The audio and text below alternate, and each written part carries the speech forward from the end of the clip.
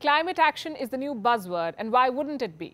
One world is all we have, and our world is at risk. Countries, corporates and citizens claim to be doing all they can to save the planet from climate change. Green energy is being floated as one of the top solutions. We are replacing coal with hydropower, fossil fuels with solar energy, petrol and diesel cars with electric vehicles. EVs are being pitched as cleaner, greener and sustainable. But are they? What's clean for the environment may not really be clean. Hidden beneath the shiny exteriors of an EV is a story of blood batteries. These cars drive human rights violations, extreme poverty and child labor. Hello and welcome to Gravitas Plus. I'm Palki Sharma Upadhyay. An electric car runs on battery, you know that. But do you know what these batteries are made of? Rare metals like lithium and cobalt. Cobalt gives the battery stability and allows it to operate safely. It's a bluish-grey coloured metal. It is found in the Earth's crust, or what we call crustal rocks. Cobalt has several uses, like in jet turbine generators, tool materials, pigments and smartphone batteries. But its major use is in lithium-ion batteries. Half of the cobalt produced goes into electric cars. We're talking about 4 to 30 kilos of cobalt per battery. This metal is found all over the world, like in Australia, Canada, China, Cuba, South Africa, the United States, the Philippines. But 70% of the total supply comes from one country, Congo, the Democratic Republic of Congo. Let's zoom into this country. DR Congo is the second largest country in Africa. Its GDP is around $49 billion. Congo is synonymous with conflict, poverty and corruption. Beneath the country's red earth is the world's largest deposit of cobalt. 92 million people live here. Some 2 million depend on cobalt production. They are called negociants. Cobalt mining in Congo is divided into two categories: industrial or large-scale mining and artisanal or small-scale mining. What's the difference between the two? Artisanal mines are unregulated. Labor laws do not apply here. Neither do safety protocols. These mines produce 20 to 30% of Congo's cobalt. Some 200,000 miners work in these mines. At least 40,000 of them are children, some as young as 6. These children flirt with death daily. They enter vertical tunnels. Most of them are too narrow for adults to enter. Inside, it's like a furnace.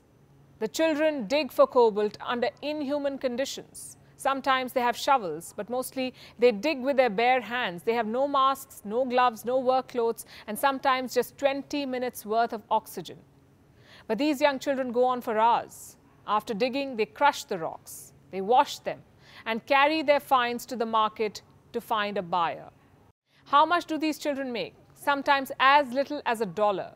Cobalt is a multi-billion-dollar industry. It is estimated to be worth $13.63 billion by 2027. But this money never reaches the child who is spotting and extracting the metal.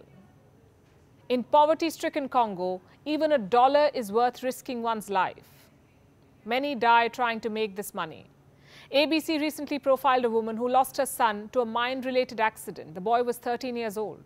He told his mother he was going to the market to buy coal for her so that she could cook. Instead, the boy went to a cobalt mine to try and earn an extra buck for the house. The mine embankment collapsed. The 13-year-old never returned home. Between 2014 and 2015, at least 80 artisanal miners died in Congo. In 2019, an accident killed 43 miners. According to one estimate, 2,000 illegal miners die in Congo every year. Many suffer permanent lung damage, skin infection, and life-changing injuries. In 2019, some families from Congo filed a lawsuit. They named companies like Tesla, accused them of aiding and abetting in the death and injury of children. The lawsuit spoke about a child. He was referred to as John Doe 1. John was working as a human mule since the age of 9. He would carry bags after bags of cobalt just for $0.75 a day. One day, John fell into a tunnel. Fellow workers dragged him out of it. But they left John alone on the ground. When the child's parents found out about the accident, they rushed to the mining site. It was too late. John was paralyzed. Doctors say he will never be able to walk again. Why do children work in these high-risk mines? Because of poverty and the hope to get out of it. Families in Congo are betting big on cobalt. It's like their crypto, their chance to make it big. The metal's demand has tripled in the last decade. It is expected to double again by 2035. The demand is being driven by electric vehicles. Today, there are more than 6.5 million EVs on the road. By 2040, that number will touch 66 million. So that's 66 million multiplied by 30 kilos of cobalt. Do the math. By 2050, the demand for cobalt production is expected to increase 585%. Congo's families want to ride this wave and tide over poverty. Sending their children to the mines is not a choice for them, but necessity. These children end up working as artisanal miners or informal workers. They're not employed by any company, but several companies line up to buy their finds. You see, it is cheaper to buy cobalt from a child than a regulated mine. And who understands business better than China? Most of these companies dealing in blood batteries are from China. It dominates the global supply chain of cobalt. China owns up to 50% of the metal's production. It controls around 80% of cobalt's refining. In the last 15 years, Chinese companies have bought out North American and European companies mining in Congo.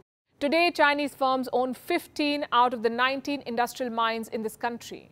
In exchange for Congo's cobalt, China has promised the country billions in investment in the form of infrastructure, schools and roads. Now, Congo is another example of how stories featuring China never end well. Today, China is leaking blood cobalt into the supply chain of electric vehicles. Chinese companies are buying cobalt from children, encouraging them to participate in the trade of blood batteries. One of the largest cobalt processors in Congo is a company called CDM, or Congo Dongfang Mining. It is a subsidiary of Zhejiang Huayu Cobalt, a Chinese company, of course.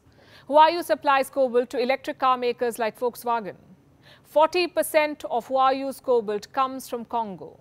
In 2016, the Chinese company was called out by an NGO. It was branded a benefactor of child labor. Huayu pledged to clean up its act. But did anything change on the ground? Reports raise serious doubts. This is one part of the story. There is blood in China's large-scale mines too. There, workers are abused, discriminated, beaten and made to work without contracts and sufficient ration. One worker told the media, and I'm quoting, "If a worker dies, the Chinese don't report it to the government. They bury the person, hiding the corpse, and bribe the family to keep quiet." That's your electric car killing people even before it hits the road. Did you sign up for this? The world's biggest car makers are complicit in these crimes. I'm talking about the likes of Tesla, Volvo, Renault, Mercedes-Benz, Volkswagen. They all source cobalt from Chinese mines in Congo. Sure, they claim to have a zero-tolerance policy when it comes to child labor, but they too know that there is no way to fully map their supply chains. Back in Congo, President Felix Tshisekedi has pledged to act. In 2019, he established a state-run company to focus on health and human rights. But that hardly helps when Congolese officials are accused of overseeing child labor. In 2020, Tesla announced it would start using cobalt-free lithium-ion batteries in its electric vehicles, but the company followed up the announcement with a deal with Glencore. It's a cobalt mining company, and this deal was for 6,000 tons of cobalt a year. 6,000 tons a year. Doesn't add up, does it? Much like the claim of electric cars being clean, these cars run on dirty energy, on blood batteries. And this is not climate solution. This is human rights abuse. And the two cannot coexist. Climate solution is not supposed to be at the expense of human lives. Long story short, electric vehicles have miles to go before they can claim to be clean.